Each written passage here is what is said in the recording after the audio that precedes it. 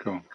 Hey friends, how are you doing? Welcome. Hello. This evening I have Stephen Graybill with me, and I'm really excited. He is one of the narrators for The Slow March of Light. If you have listened to the book yet, he narrates Bob Inama's point of view.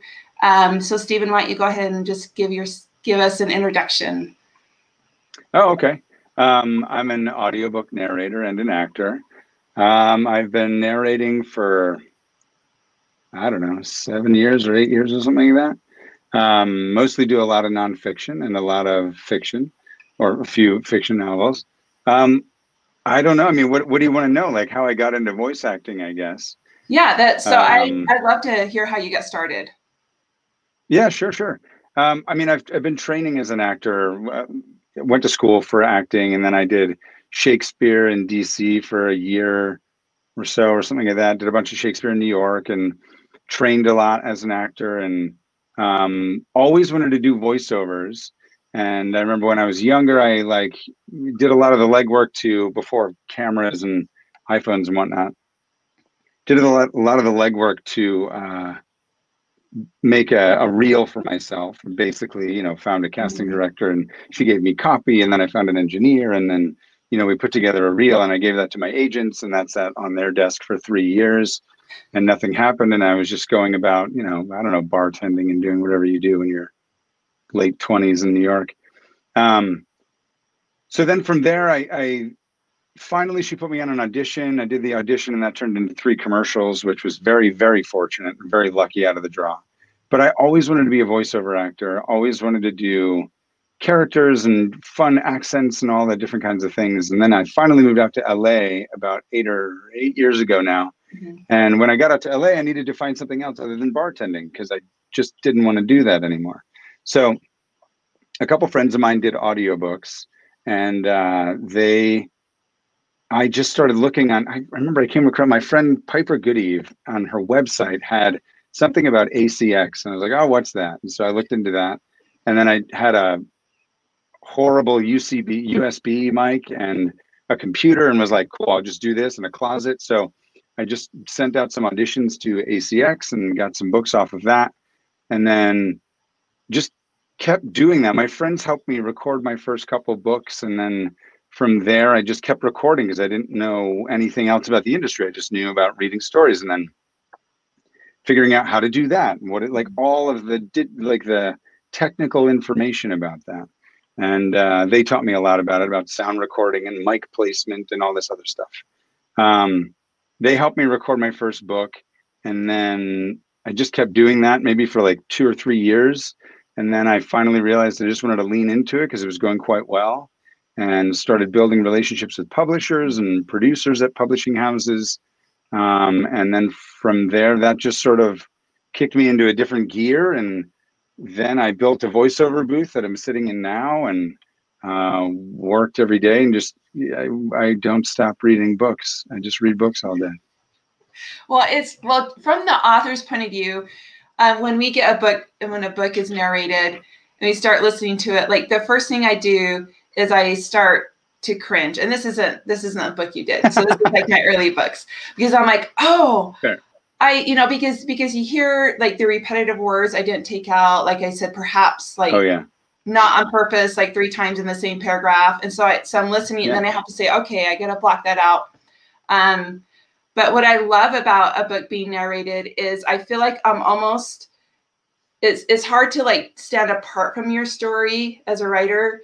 So when someone else is narrating it, you feel like you can then enjoy and immerse yourself into the story and characters without having your writer or editing hat on.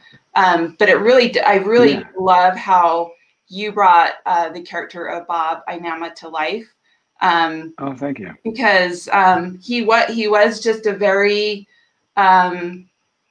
just kind of a quiet person throughout his life, and he just had a really deep spiritual foundation. And he wasn't grandiose, and you just brought that personality to his character, I thought. Well, thank you very much. I appreciate that. I will say that I think that I basically just revealed what you had already written on the page, because I think that's basically all we do as actors. It's just if the writing is bad, the book is going to be bad no matter what. There's some things I can do as an audiobook narrator, but not a lot. But if the writing is good, and your book was very good, you can feel that in the writing.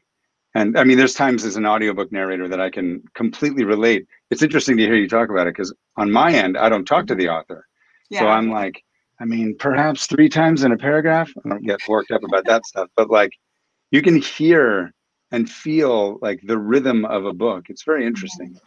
But I think we're just revealing what you're doing as the hard work that you're doing as a writer. And I feel like it's almost like it's like you are becoming the character, and so in that way it really does come to life. It's almost like the cross between a book and a movie or film work. Yeah, like kind of right in the middle of that. Yeah, I mean, it is kind of yeah. I can understand what you're saying, because a lot of times people are like, well, the book was better than the movie, and this is a chance for you to kind of be in the book but listen to somebody telling the story. Yeah, and you can kind of get lost. You don't have to read read words. You can get lost in a different way. I don't know. Yeah. So I also so this is kind of a 2-part question. What is a favorite project you've worked on, and also what has surprised you in a project that you weren't expecting? Well, I will say, and I think I told you this earlier, but I will say that one of my favorite projects was your book. Coincidentally, like not having either of us having an agenda here. I'm not paying it, I promise. Yeah, not at all. But one of my favorite projects was your book because of the surprise, like not the surprise and twist at the end. It was just such a delightfully simple story. And I don't mean that in any bad way. I think that simple stories are the most important stories are the best stories you can read or listen to. It's simple in its writing, not in the construction of it and the structure of it, of course. But so that was one of my favorites. A lot of nonfiction that I've done. Another one, I actually love World War II. And so I love reading stories about it. And a lot of stories can just go off in some tangent in like, the heaviness of World War II and whatnot, but it doesn't necessarily have to be that because people were living their lives at that time. Right. So I think one of my favorite projects, I'll say, is yours. I have a bunch of other nonfiction ones. There was one about paratroopers in World War II. What is the name of that one? It's called Rock Force. It's a nonfiction, very different book. But there were in that, while you were reading and hearing about the paratroopers taking back an island in World War II, which is such a small story about World War II, had nothing to do with, the bigger archetypal names of the time. But you're hearing these simple stories about these small stories about relationships and characters that were happening at that time, which was really interesting to me. And that's similar to your story, which is like a simple story about 2 star-crossed lovers, more or less. It just happens to be in World War II, and you're using the circumstances at that time to create the conflict in the story. What surprised me? I don't know. I always try and leave room for surprise whenever I'm narrating or reading a story. When I prepare for a book, I learn accents and all the different stuff. But I always love. I studied as a classical singer when I was a kid, and so I learned a lot about breath and technique and all that kind of stuff. And studying Shakespeare, same thing, iambic pentameter, etc. And I did that early on in audiobooks. I would do breath marks and I would do all kinds of like structuring the story. And that was great. And I felt like I was doing work and being an A student. But at the same time, I was missing the story. I wasn't just sort of getting lost in the story. And what I love about a lot of books that I've read is there's always a surprise in the book if you can just allow yourself to get lost in the story. And so I try to learn the arc of the story, what's going on, who are the good guys, bad guys, where you kind of need to go or where it's going to go without telegraphing the story, and also accents and pronunciation and all that kind of stuff. And there's a lot of work that can go into prepping a book. but I do, over my years of doing it, I've realized that leaving room for surprise and excitement and just letting the story come to life is half the joy of it. Is half the joy Right. of it. And I wonder as well, so when you're selected to narrate a book, is it because, like for instance, is it because you know German? Is it because you've worked on other books kind of set in the same era? Because when I think about pronouncing a foreign language, I'm sure I'll mess it up no matter what I do. Probably, you know, I don't know why people choose me as a narrator. Like, I can't give you an example of why, because I'm not the one that chooses me. I would say it's a lot of those things. Like, first of all, can the person tell a story? Great, awesome. What kind of voice lends itself? I know some producers that, I think a lot of producers work in different genres. So some will do nonfiction, and some will do like self-help books, and another one will do nonfiction, and another one will do thriller, another one will do fiction but thriller, that kind of stuff. Everybody works and has their specialty, so they know what kind of voice they're listening to.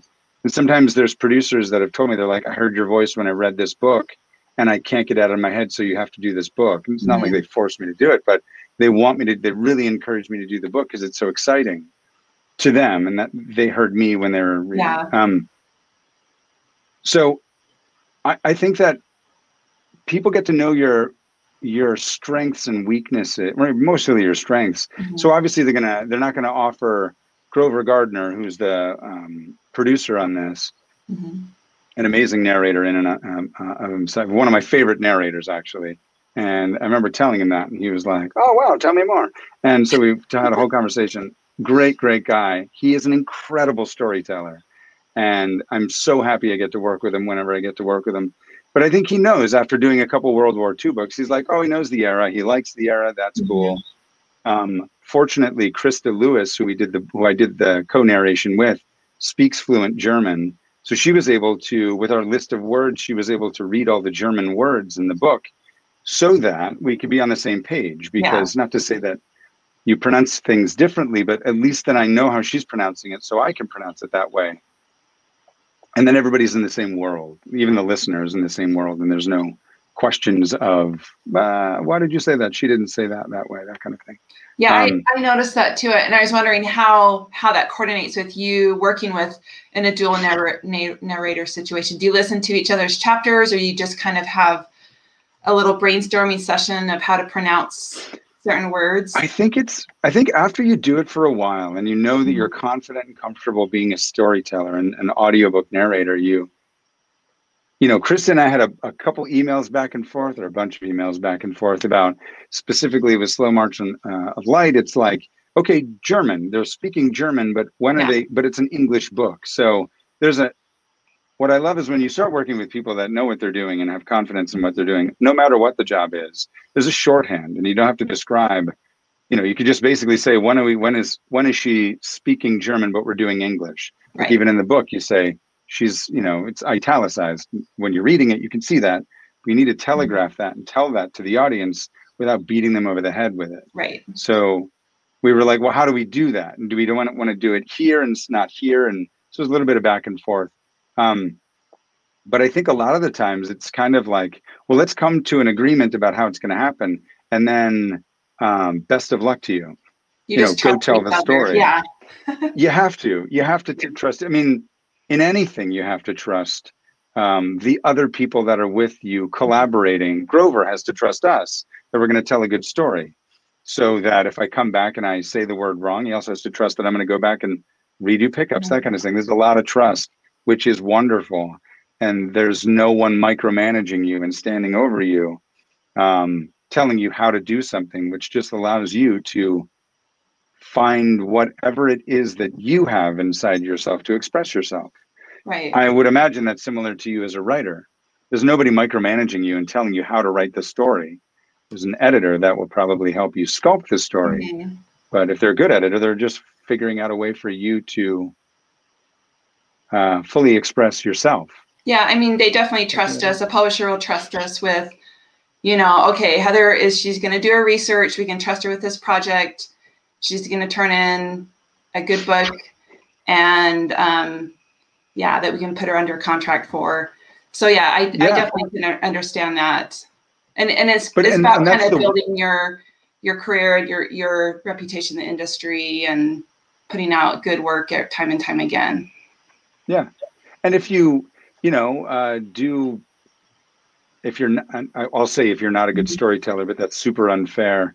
If you're not going to deliver on time, meet deadlines, or you struggle with this and not this, I think people will help to steer you in that direction, because, everybody's on a deadline. They have, appointments to meet, whatnot. So if you're better at nonfiction or World War II or German or French or languages or not language, they'll find out what, and they kind of rely on you in the beginning to figure out and tell you what that is, but they'll lean into that because that's what you're good at. And different publishers and different producers hire me, I think, for different things. They might know that I did a fiction story about World War II, but that's just not what my relationship with this publisher is, rather than this one. Right. It's also probably not the books that they get, in all honesty. Yeah. So I actually wrote down my questions, so I make sure I get them. So, yeah, sure. So you kind of brought this up a little bit. So have you always, just as a kid, been naturally good at doing different voices or different accents, or is it something you had to study? I think I am very good at it, I think, naturally.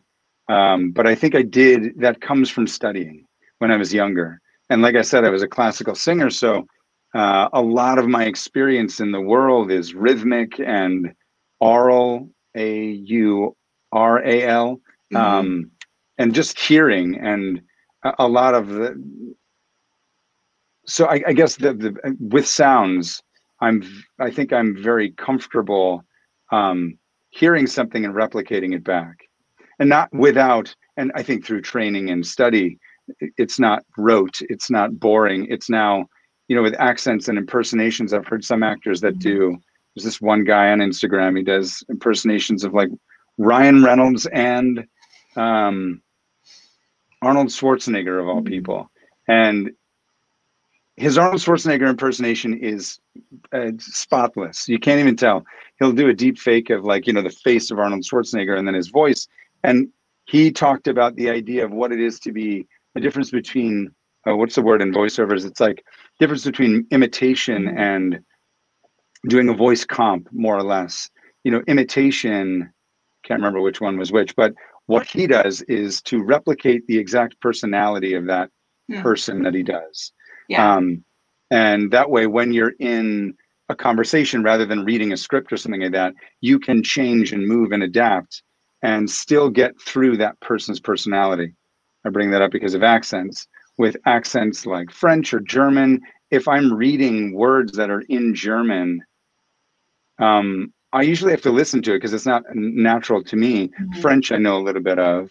I would love to know more. Italian, I know a little bit of. But I'd have to just get the exact pronunciation of it and the exact inflection of it. Hebrew, and I like to do my best to honor the language that it is, rather than not. Right. If that makes sense. Yeah, that totally makes sense. Yeah, I just do not have that talent even remotely. So have you ever had? That's why you're a writer. You're very good at writing. You don't need to speak. I'm really good at okay. Continually editing, I guess. But has there ever been a project you've had to turn down, either because it didn't really fit with what you thought you wanted to represent yourself with, or maybe even just time or schedule? No, I mean, I wish that I could say that I was really picky, and it's not to say that I'm not picky. I think there's a filtering process to what we were talking about with publishers and producers. There's a filtering process that happens with the producers.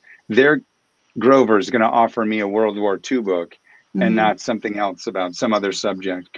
So that's a natural filtering process that happens in the industry. So he would automatically pair us two rather than some other author or narrator pairing, whatever. Right. Yeah. So that already happens. So the books and the offers that I get are already pretty much what I want to do anyway, for the most part. So I haven't really turned down any work. There's a couple of times I have, but that's usually out of scheduling, and not out of like any disagreement with what anything is. I think as an actor, a lot of the times you just accept the work that comes to you, because you don't, I don't know how to phrase it. I just tell stories, and I love telling stories. So I don't think that there's any story that I shouldn't tell. Right. And I think it's pretty all clear stories have value, I think, too. Yeah. Yeah, absolutely. And I can't, I've done some books about politics. I've done some books about religion. I've done some books about World War II, and none of it has to do with my personal beliefs on a certain subject, because strangely, the book might not even be for me, and that's okay. Yeah. True. I'm not a deeply religious person. You may be.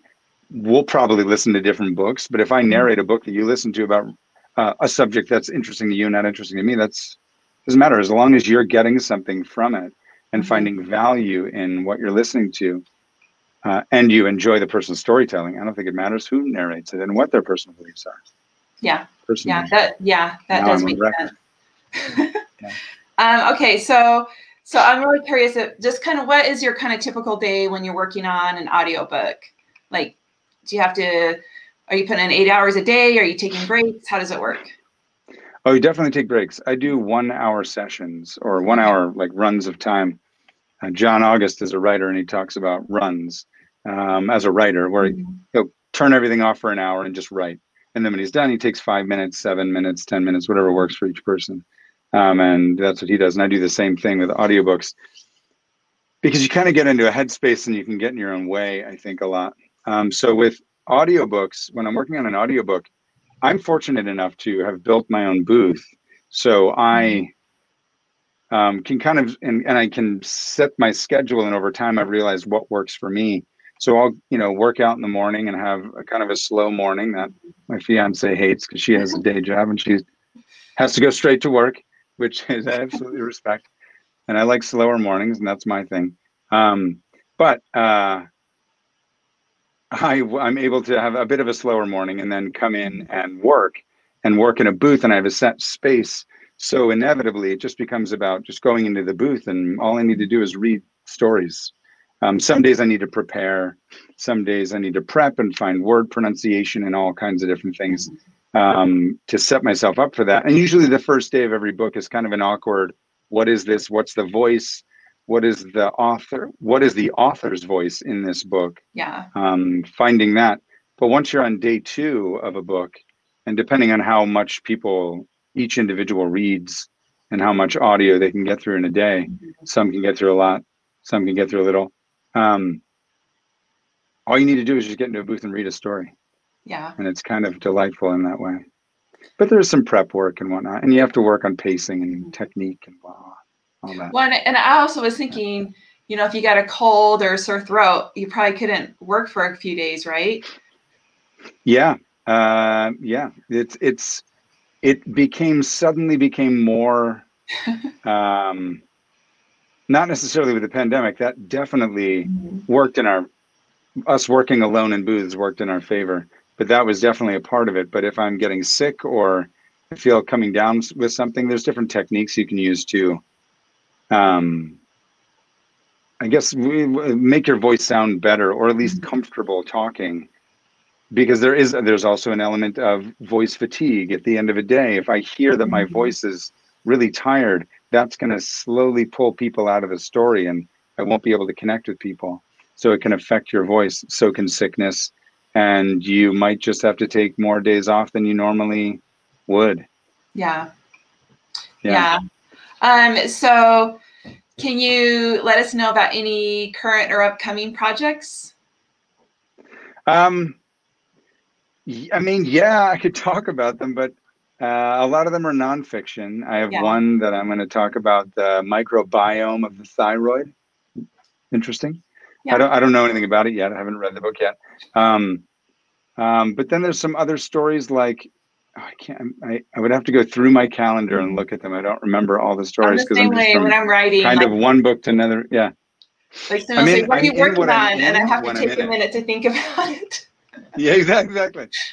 You're in that story, and that's where you're at.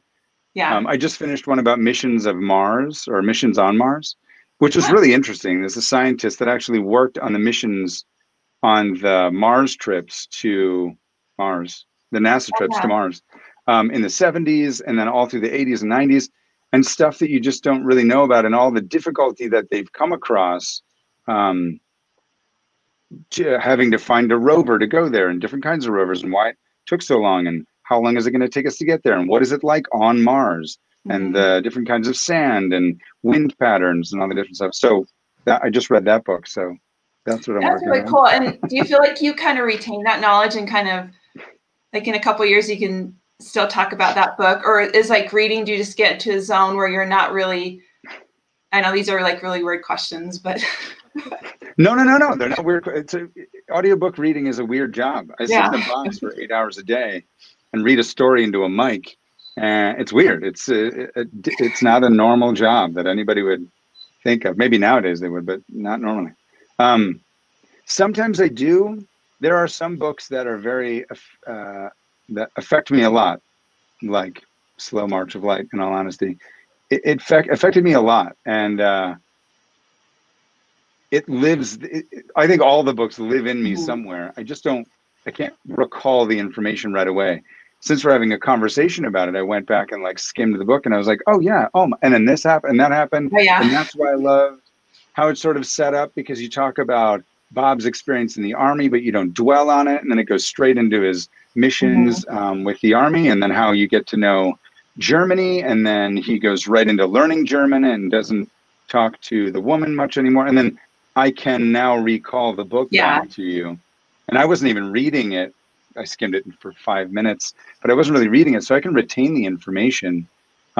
Fiction books, I think, are easier to retain than nonfiction books, because, for example, missions on Mars. I'm going to say the book wrong all the time. Missions on Mars, I will not be able to retain a lot of the information. And it's also a lot of information, to be fair.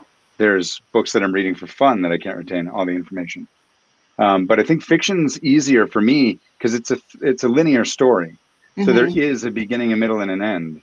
And in nonfiction, there is a beginning, a middle, and an end, but it's not as, the route to get there is not as clear. Right. There's so much dense information in nonfiction. I remember once going to a book club, and for some reason I thought the book club had chosen my most recent book, and they started talking about a book that I had written like 5 years before.